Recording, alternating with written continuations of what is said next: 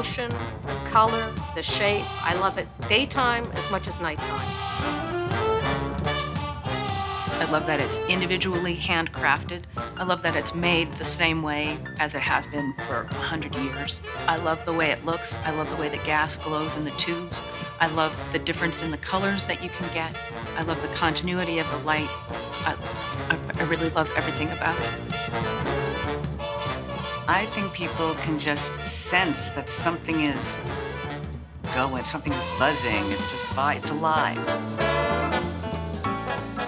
Neon nights is kind of a phrase you hear, or that allure of the neon at night, particularly animated neon, the Times Square, the Great White Way, and all of that.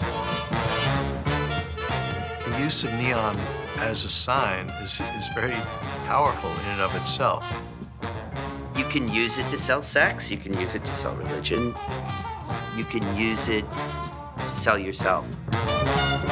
They're symbols of trade, and they become symbols of happy things, and especially neon signs. Neon looked like the future, and it was.